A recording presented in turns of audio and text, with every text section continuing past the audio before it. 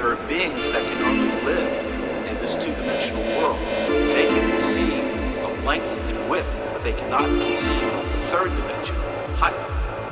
What would they make of a three-dimensional object, like this paperclip, if I introduced it into their world? To them, it will appear as though the object came out of nowhere. They can't conceive of the fact that it came from a third dimension.